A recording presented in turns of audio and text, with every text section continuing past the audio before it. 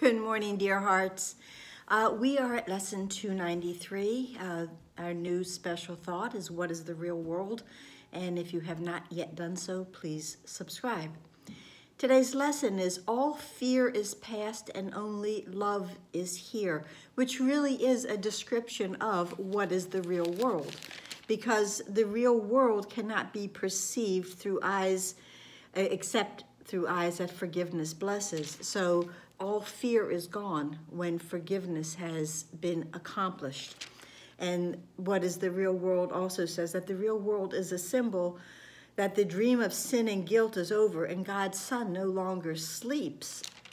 That is, and when we have awoken from the dreams, the bad dreams, the nightmares, that which has been filled with our past mistakes and with fear and terror, now it's gone. The fear is gone, and only love is here.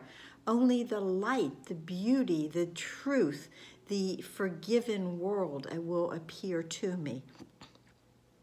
The lesson starts and it says all fear is past because its source is gone and all the thoughts gone with it.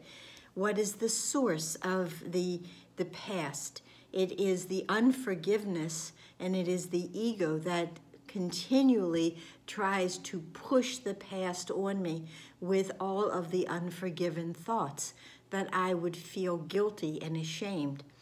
So when the fear is gone, the ego is gone. Remember the ego, it's a lovely line in the text. It says, you know, all we really need to do is lay the ego down, lay it aside. It isn't a grand battle that we have to go through in order to move out of the ego mind. We simply lay it down and stop believing in it. And when we stop believing in the ego, all fear is past and only love is here. The lesson goes on to say, love remains the only present state whose source is here forever and forever, whose source, and it's capitalized, which is God. God is here forever and forever. Love is here forever and forever. And can the world seem bright and clear and safe and welcoming with all my past mistakes oppressing it and showing me distorted forms of fear? Yet, in the present, in this now moment, love is obvious and its effects apparent, and all the world shines in reflection of its holy light, and I perceive a world forgiven at last. The world forgiven at last is the real world. This lesson concludes with a prayer. The prayer is the second part, and it says, Father, let not your holy world escape my sight today. Let me see this real world. Let me see this world that has forgiveness placed upon it.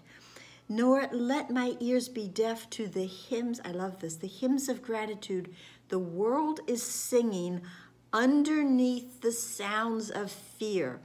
Remember always that ego voice speaks first and loudest, but below that, sink below the fear. And what do we find? We find hymns of gratitude. We hear the words of the Holy Spirit. We hear the words of love being given and offered to us. We find the Holy Spirit there, ready to embrace us and lead us away from the past, the fear.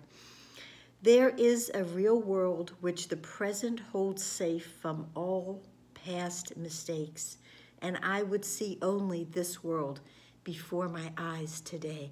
I'm choosing to see the real world, no past mistakes today, only what is filled with light and filled with love and has none of the ego's shadow being laid upon it to try to cast out the light. The light is so much stronger than the darkness. We know that. That's it for today. Please like, please share, please subscribe, and please be here tomorrow. Kind of a favorite lesson tomorrow. See what it is. Namaste.